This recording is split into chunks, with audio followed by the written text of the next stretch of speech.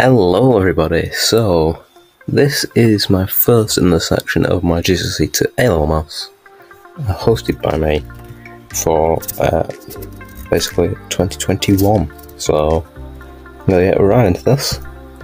So the prerequisites then, the prerequisites basically means requirements, okay? So if you want me to, I'll start that, I shall. Basically means require. Now every college or academy is different, okay, so in general students normally require to do higher tier GCSE, so a grade 6 or 7 roughly, okay. So if you get in that, you can get in for most colleges. However, those students who scrape a 6 or a 7 need to put in a lot of work to succeed at A-level, as you'll see in a second. Okay, so if you're scraping a 6 or a 7, you need to do a lot of work. That's the only caveat. It's just scraping and getting in. Alright, because trust me, A-level maths is hard. It's not easy at all. Okay, so I recommend students need a minimum of a grade 8 in order to do reasonably well at A-level. If you've got a 9, then you should have no problem at all in getting in, but you do need to be doing the work as well. So I've put here a conversion that a grade 8 is roughly a low D at A-level. Now at A-level we look at the we convert from the number system into the letter grade system. Okay, so your A star, your A's, your B's and all that lot.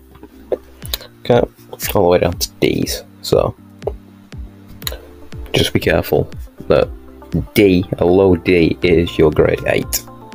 Okay? So if you think what a 6 or a 7 is, that's even lower. Alright? So just put that into context. So, questions that people can ask, I can kind of predict what you're going to ask. So what you're going to do over the summer, what do you need to do? You need to recap your GCSE material, okay? Kind of obvious, you need to review it. So it's a good idea to download the Head Start to A-level Maths book by CGP for free, okay? CGP book on Kindle. It's free, so you don't have to pay anything to download it. As long as you've got an Amazon account, you can download it. The link will be below in the description if you want to go ahead and download that.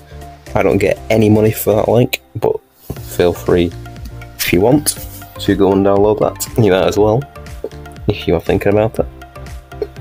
Also, don't forget, it's summer, relax. Don't do every single bit of work, but it is recommended you do some, otherwise you will forget. For example, your index laws. I'm sure you know that a to the minus n is 1 over it's the n. Okay? But students forget that, and index laws, even into the second year in year 13, people will still struggle with it.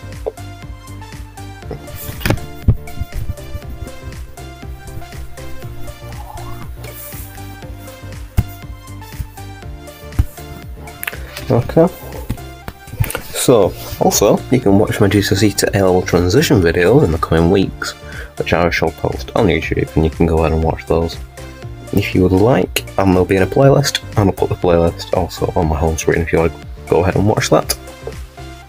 So this is the next kind of question I can guess people will ask. What specification will I do?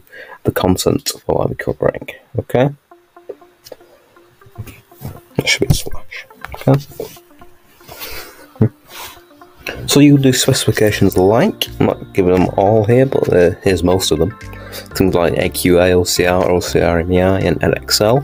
Now I'm going to go through 3 of these in a bit, as you'll see in a second. The links will be below to the specifications for those 4.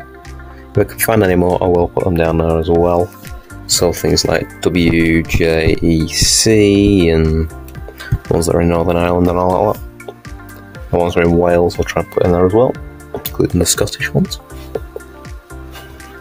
For the course for all exam boards is split into 2 sections. You have pure mathematics, which used to be called core when the A-level maths was modular, so you could pick modules to take.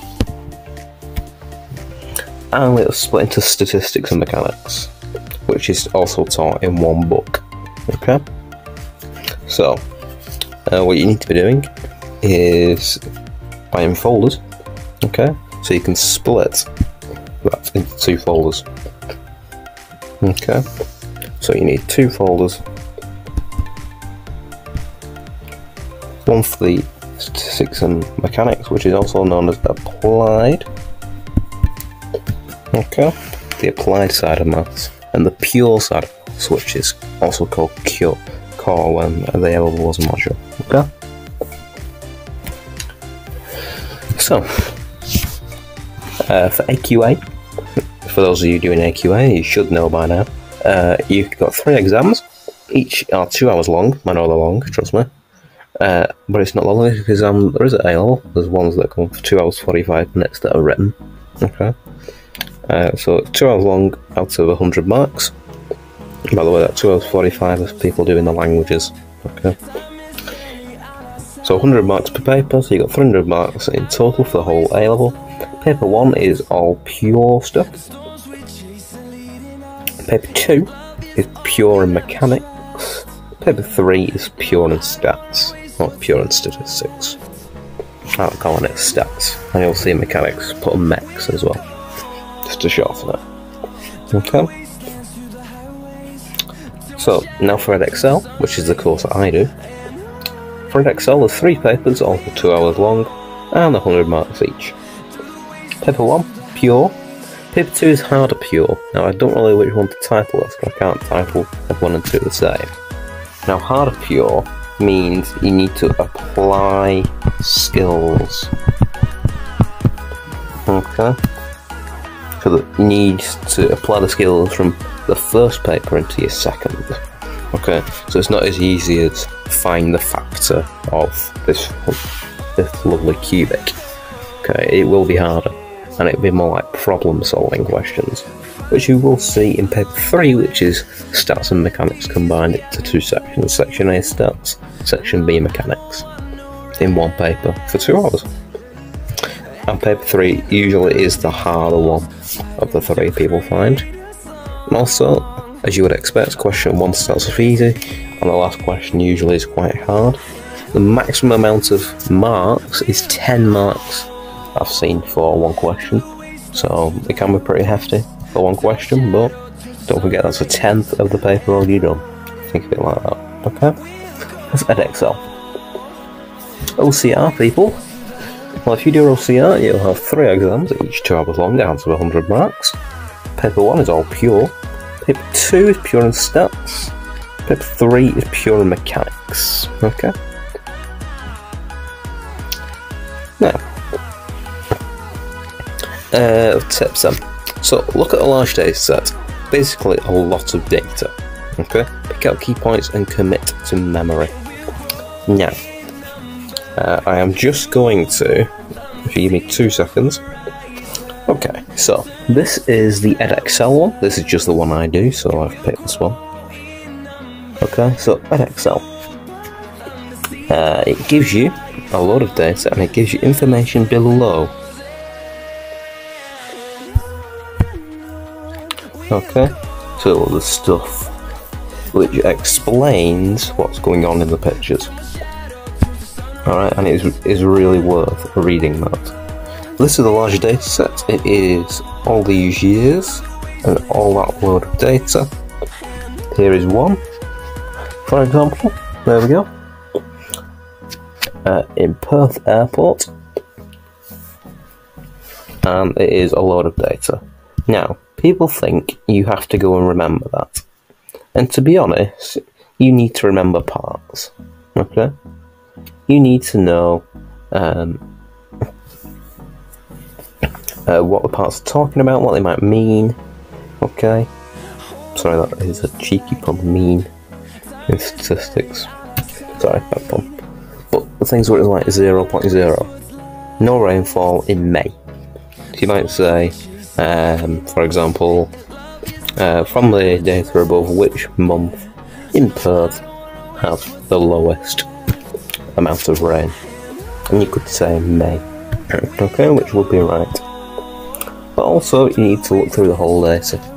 So things like September would also be accepted. August would be accepted. Alright, so most of the summer months are accepted in that. So you've got to look at it like that. And that's for every single one. Okay. So that's a large data set. Basically a lot of stuff to remember, which is used in paper 3, and those doing AS is paper 2. Okay. And as it says here, students are required to become familiar with their data sets in advance of the final assessment. Okay.